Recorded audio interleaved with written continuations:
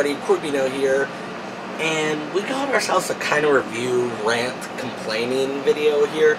Probably won't be too long, but we're just talking about Mighty Morphin Power Rangers Beyond the Grid. This will probably have a little bit of spoilers for issues 31 through what, like 38. It's been almost a year now since the Shattered Grid story arc came to a close. I even made a review, like a hell long one. Still hasn't been edited. Maybe you'll see it one day, maybe you won't. I don't know.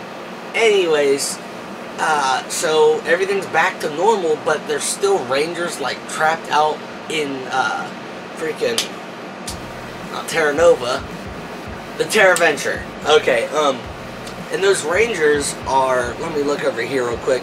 We got the future badass, like, Pink Ranger Kim from the Shattered Grid story arc, the Magna Defender, Tanya from the Yellow Zeo Ranger, the Blue Dyna Charge, the Green Ninja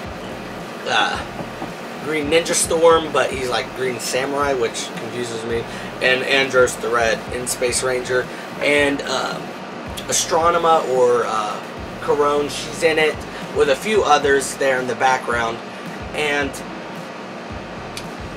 I really can't get into it.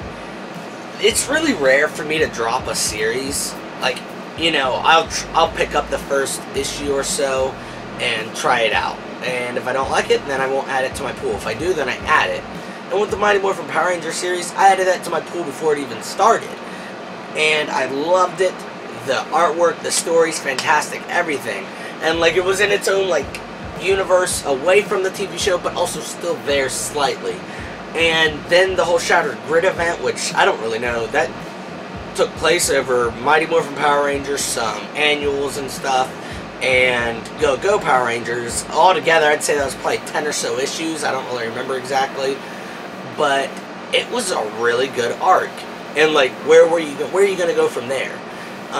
Go Power Rangers, which I still talk about, and I thank God it's Wednesdays, they're doing some good stuff, and we're still focusing on the original Mighty Morphin Rangers. And I was even thinking, you know, we don't have to keep doing Mighty Morphin. We can go to do something else. We can make it a Zeo series, or a Turbo, or freaking Operation Overdrive, anything. But it bothers me because it's called Mighty Morphin Power Rangers, and it's not the, is there even a single Mighty Morphin? No. Not a single Mighty Morphin Power Ranger, except for the future Kimberly. Like, how they should have made this arc, which it would be kind of hard because the Go Power Rangers one is still continuing from where it finished up in the Shattered Grid story arc, so it's still the past, like, season 1 Rangers, while these were like season 3 Rangers, you know. And wait, was Tommy a White Ranger in this series? I'll just be, not season 3, because they, now Go Power Rangers, that was focusing on like early season 1 Rangers. Tommy wasn't even there yet. And so if they would have made, because Go Power Rangers, that can go for any of the Power Rangers, so this Beyond the Grid story arc should have been in that comic book series, because it would have made more sense, because they're still Power Rangers. But for the Beyond the Grid story arc to continue with in the Mighty Morphin Power Rangers series, that doesn't really make sense.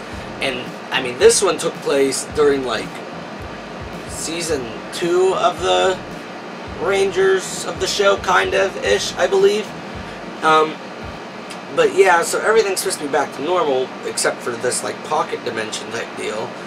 And like, they got Magna Defender and Yellow Zeo falling in love, and I don't hate it.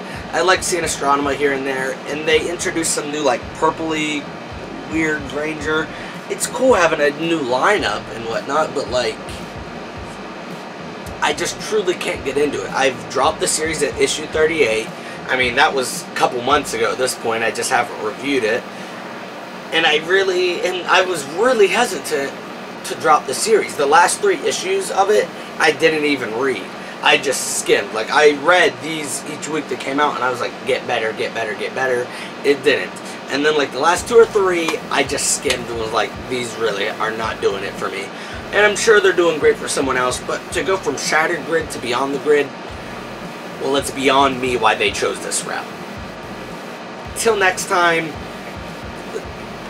let's get more phenomenal.